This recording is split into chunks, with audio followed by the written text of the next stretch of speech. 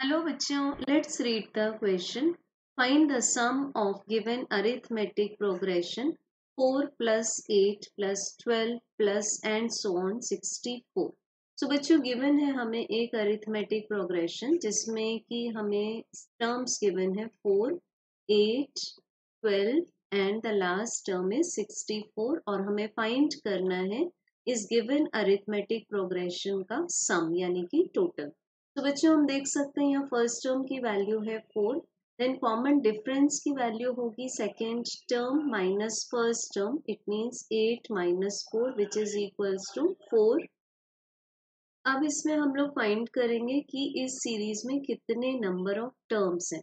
तो इसके लिए हम लेंगे last term is equal to a plus with in bracket n minus 1 multiplied by d.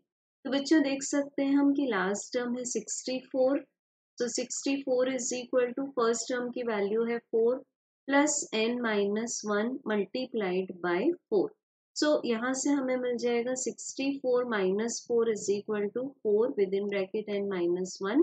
So this is 60 divided by 4 is equal to n minus 1. तो बच्चों n की value आ जाएगी हमारे पास 60. अब हम ले सकते हैं द सम ऑफ 16 टर्म्स क्योंकि यहाँ टोटल 16 टर्म्स है.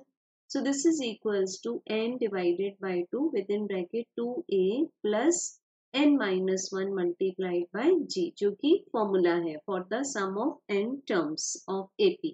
अब n की वैल्यू को पुट किया. This is 16 divided by 2 within bracket 2 multiplied by 4 plus within bracket 16 minus 1 multiplied by 4. अब आउटसाइड आ जाएगा 8 within bracket 8 plus this will be 15 multiplied by 4. It means 60. तो बच्चों हमें मिलेगा 8 multiplied by 68. अब 8 multiplied by 68 it means so correct answer आ जाएगा 544. Hence the right answer is option number C. Thank you.